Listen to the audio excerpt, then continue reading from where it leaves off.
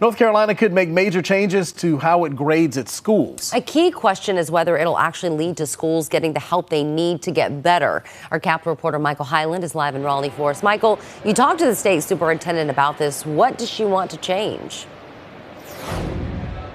She says the current system isn't working for a variety of reasons. And she says one of those problems is that the Department of Public Instruction doesn't even have the manpower or the authority to go into these low-performing schools and ensure they are making the changes to get back on track.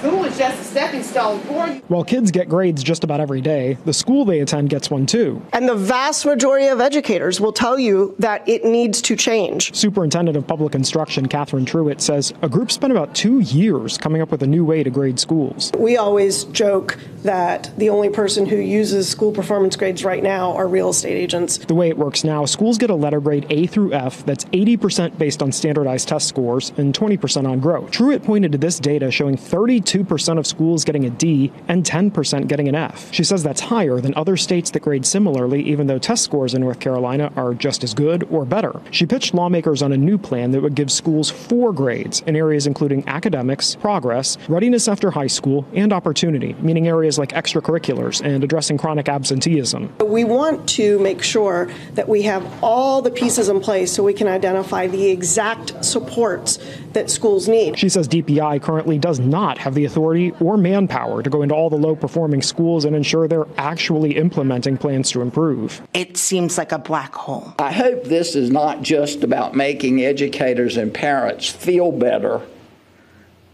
rather than having student outcomes actually be better. I have not asked this body for money to support low-performing schools to date, and this is exactly why, because we have to fix this.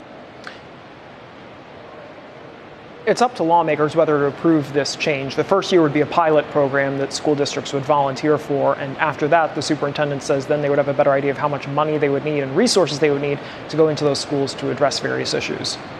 Live in Raleigh, Michael Hyland, CBS 17 News.